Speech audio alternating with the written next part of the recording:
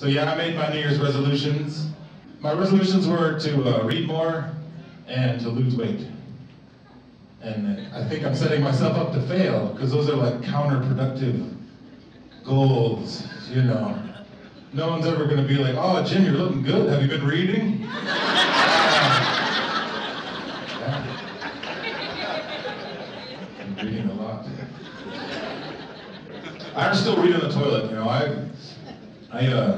I'll lose it, you know. If I'm in a good book, I don't even remember I'll just be lost in this other world. Oh, half hour later, I'm like, oh, shit, I'm still in the toilet. You know, and you can't even feel anything. It's so cold down there. You know, you want to call for help, but you're at a gas station. Every time, thanks a lot, Harry Potter. So I like Harry Potter, because it's about half-breeds. I don't know if you know that. They call them mudbloods in those books. See, some of you know. The sixth book, what was it called? Harry Potter and the Half-Blood Prince. I was like, that's me. Like, when those movies were, I heard they were going to make the movies, I was like, son of a bitch, I got to be in that. I got to be in that movie. I'm glad I didn't, though. Did you hear who directed that first one? Chris Columbus was the director's name of that first one. How would you like that? That would have been my first part in the movie. Jim Ruel, new actor discovered by Chris Columbus. I want to do a shampoo commercial. You never see Indians in that, you know. If you ever dry flaky scalp, just throw it away. Why would you hold on to that? That's kind of weird.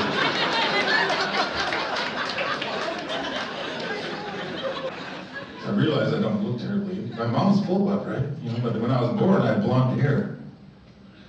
Could you imagine that? A blonde baby coming out of a full-blooded Indian woman? That must have looked a little weird. Doctor's like, holy shit, it's not done yet. Give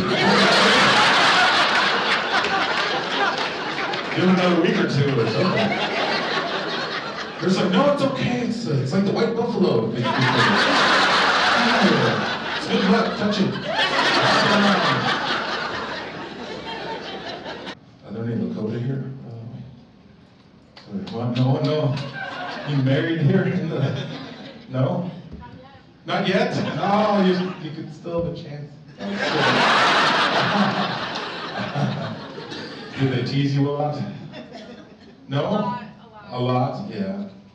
At least it's just teasing now. It used to be war. Or did we conquer your village and then we brought you back?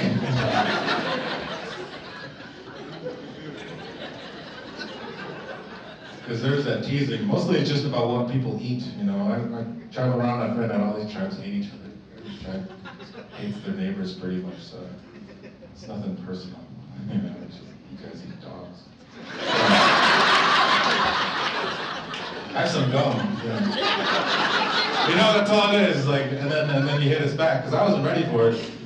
Because I grew up way over in Wisconsin, actually. There weren't too many Lakotas around, so when I in college on the West Coast, I was like, oh, here are those dogs. She's like, whatever, rabbit choker. What the hell is that supposed to mean? I called my mom, what the hell was that crap? That's what we used to do. She even showed me. I came home for the holiday. She's like, yeah, you just get the snare out there.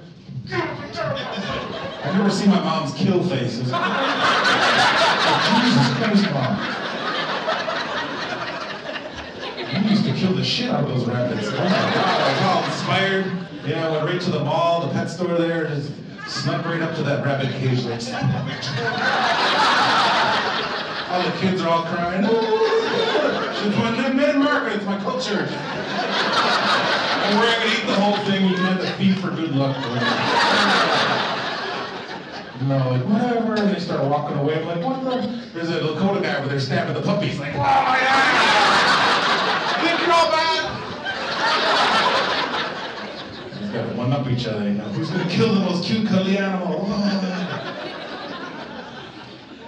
Anyway, LA is a trip, though. Yeah, there's people from all over. Met some Alaska natives.